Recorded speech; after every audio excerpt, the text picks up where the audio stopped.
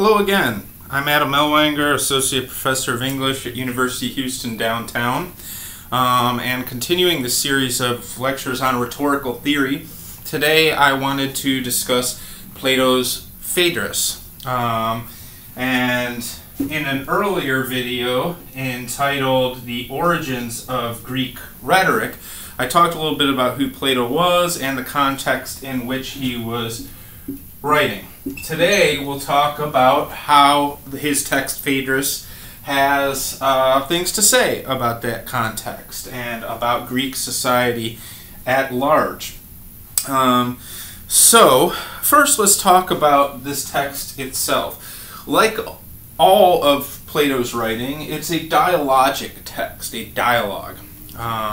There's also some letters that he wrote, but for the most part, where he writes dialectical encounters. Encounters where we use the dialectical method to answer some pertinent question to ethics or philosophy. So, interesting features about this text. It's kind of an unusual one for Plato. For one, the dialogue takes place outside the city, which is unusual. Socrates generally likes to be in the city, where the action is, where he says he can learn from people, not in the countryside. And most of this dialogue takes place under a plane tree by a little stream, right? It's a very idyllic setting. And it's one that complements the topic of love, which is used as a vehicle in this text to discuss rhetoric and persuasion. We'll talk more about that in a moment. Another feature of this text is that there's only two participants in the dialogue, Socrates and Phaedrus, a younger student and an object of Socrates' sort of love interest. That's unusual too. So there's an unusual intimacy to this text. It's about love. It happens in this idyllic, natural setting, and it's just one-on-one, right? A one-on-one conversation. So let's get into the meat of the text. What happens is Socrates encounters Phaedrus, who has spent the afternoon, or rather the morning, with Lysias, a famous Greek speaker, and Phaedrus is quite impressed and enamored by a particular speech that Lysias delivered. And Plato is aware that Phaedrus has been listening to this, and he suspects that he's heard the speech many times and perhaps even has a copy with him of the speech. And it turns out that he does, and the two agree to go outside the city so that Phaedrus can practice the speech on Socrates. And so they go to do this, right? And they find this intimate setting that's away in the grasses near the stream to sit down. And the topic of the speech that Lysias gave is love. And the claim of the speech that Phaedrus had been enamored by, was that it's better to give favors to the non-lover than to the lover, right? This is kind of characteristic of sophist rhetoric of display that we talked about in the last video that you watched. In other words, Lysias takes what seems to be an unusual argument that contradicts what most people would accept, and he tries to make a very good case for the unusual position. That is, that the person you should engage in intimacy with is not someone who loves you, but rather someone who doesn't.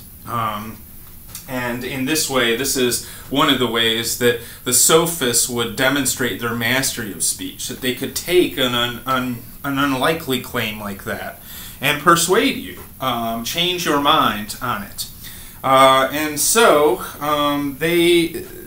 Socrates convinces Lysias to give the speech. And the speech is not particularly great. The speech of Lysias argues that the non-lover is superior to the lover basically because the lover is selfish and basically wants is jealous of the presence of the beloved, tries to keep the beloved person away from other friends, monopolizes their time, and that kind of thing.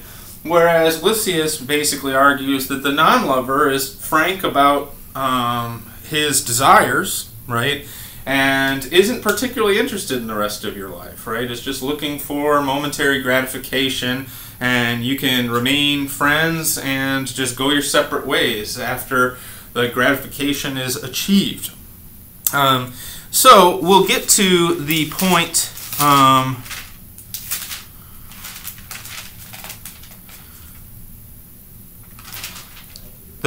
where after Phaedrus has finished the speech by Lysias.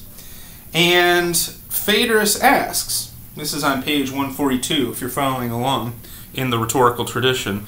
By the way, if there's any other rhetoricians watching this is a great anthology, but somebody needs to put together another one because there should be a competing one. And this is really the only good rhetoric anthology of sort of greatest hits that's on the market. But anyways, on 142, it says, "What do you think of the discourse, Socrates? Is it not wonderful, especially in its diction?" In other words, especially in the way that it's written. Socrates says, "More than that, it is miraculous, my friend. I am quite overcome by it. And this is due to you, Phaedrus. Because as I looked at you, I saw that you were delighted by the speech as you read. So thinking that you know more than I about such matters, I followed in your train and joined you in the divine frenzy." This is interesting for a few reasons. How is Socrates overcome by the speech? Not by what it says, but by watching and listening to Phaedrus give the speech. Now, Socrates calls this, he says he's in a divine frenzy. Earlier in the earlier video I referred to, I talk about the way that sophistic rhetoric seeks to achieve a kind of enchanting of the audience. And Socrates here admits that he's enchanted. But there are cautionary signs here in his response. One, remember, Phaedrus praises it for its diction. In other words, he thinks that it's well written. But something can be well written and have nothing interesting to say. And I think that this is what Socrates is getting to in a moment. He's saying, look, it was great, yeah, it was enchanting, but the question is there any truth to it, right? And so early on in the dialogue, this tension between episteme and pistis, that is knowledge and belief, or doxa, public opinion, is established. In other words, Plato, historically, as a philosopher, as a dialectician, is interested in getting to truth and knowledge, right? But he's concerned that Lysias' speech is just trying to manipulate people's beliefs. And so he continues. Right after that, Phaedrus says, "Don't jest, Socrates, but in the name of Zeus, the god of friendship, tell me truly, do you think any of the other Greeks could speak better and more copiously than this on the same subject?" Again, he's not asking if anybody can state better truth. He's asking if anybody could speak better or more copiously, more abundantly than that. He's concerned, that is, both Phaedrus and Lysias, with style rather than substance. And sort of a rhetoric of style, a display, is associated in Plato's writings with pistis, simple belief that falls short of truth and knowledge. Okay, so Socrates continues, "What? Are you and I to praise the discourse because the author has said what he ought, and not merely because all the expressions are clear and well-rounded, finely tuned? For if that is expected, I must grant it for your sake, since because of my stupidity I didn't notice it. I was attending only to the rhetorical manner, and I thought even Lysias himself would not think that satisfactory. It seemed to me, Phaedrus, unless you disagree, that he said the same thing 2 or 3 times, as if he did not find it easy to say many things about one subject, or perhaps he did not care about such a detail, and he appeared to be in youthful fashion to be exhibiting his ability to say the same thing in 2 different ways, and in both ways excellently. So in other words, Plato, or rather Socrates, criticizes Lysias on the grounds that his speech just repeats itself.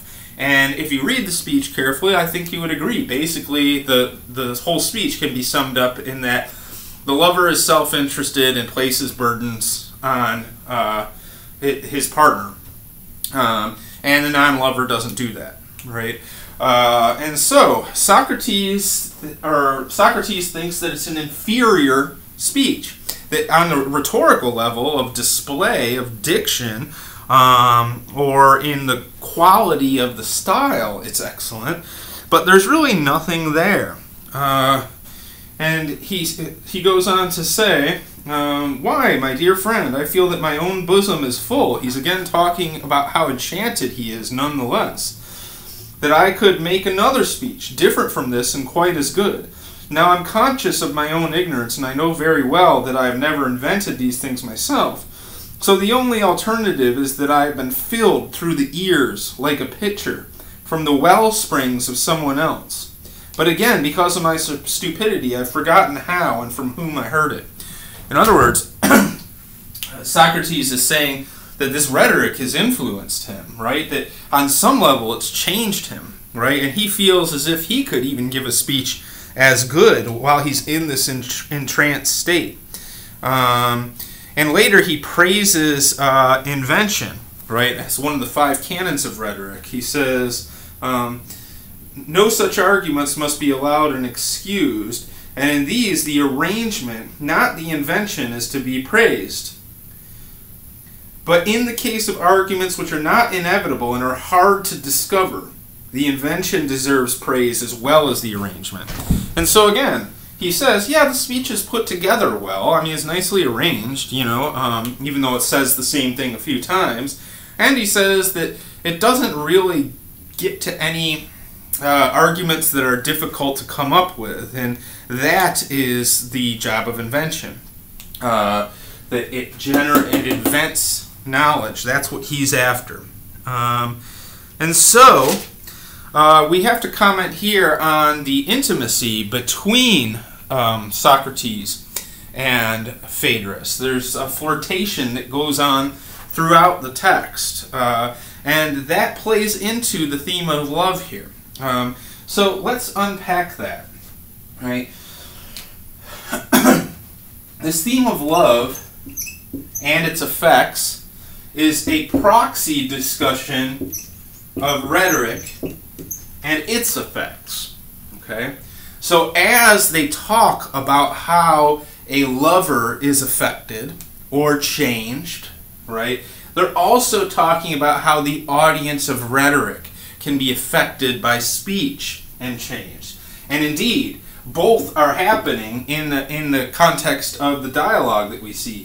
For example, the 2 men are sort of flirting with one another and enchanted by one another's presence, right?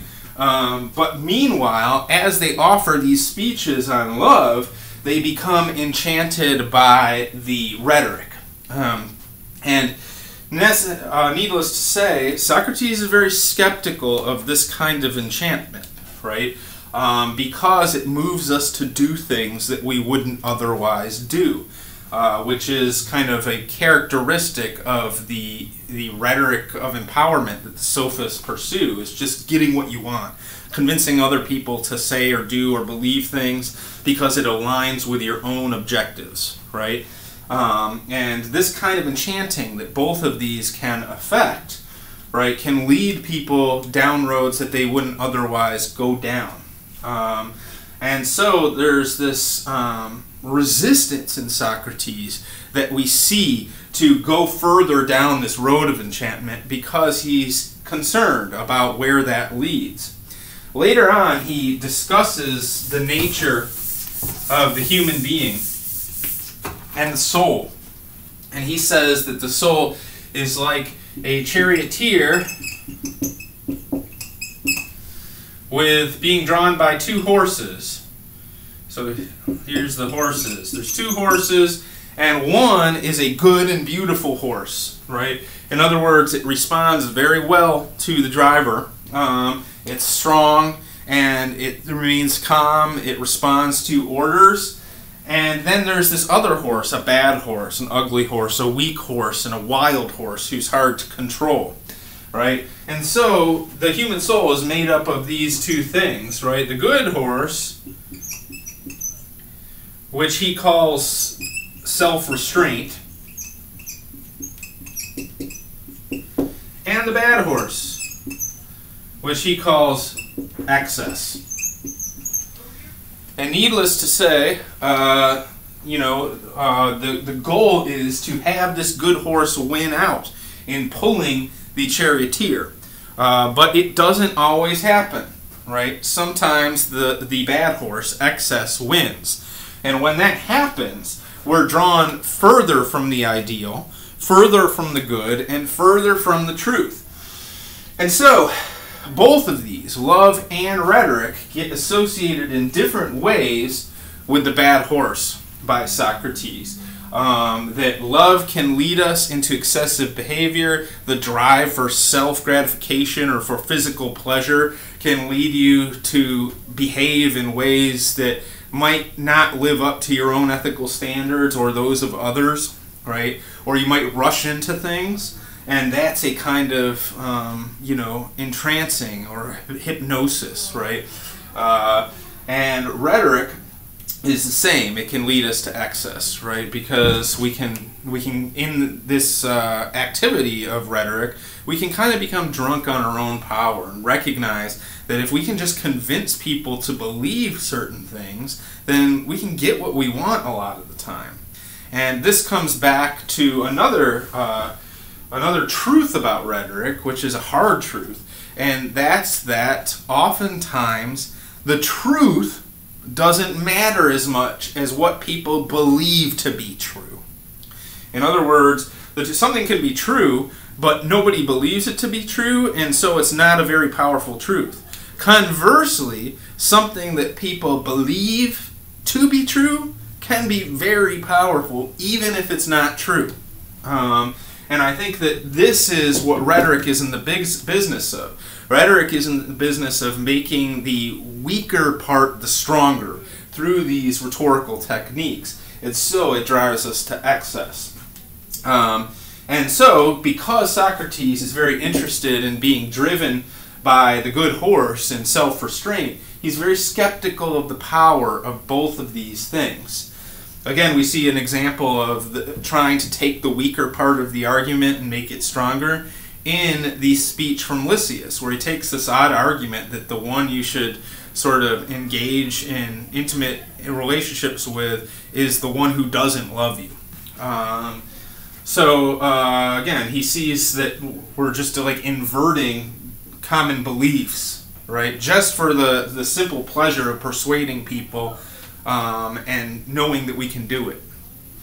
Okay, so I'm going to break this video here and then put up the part 2 where we discuss how these themes play out as the dialogue moves along. As usual, if you have any questions for me or comments, post them in the comment section on the video. Talk to you more in a minute.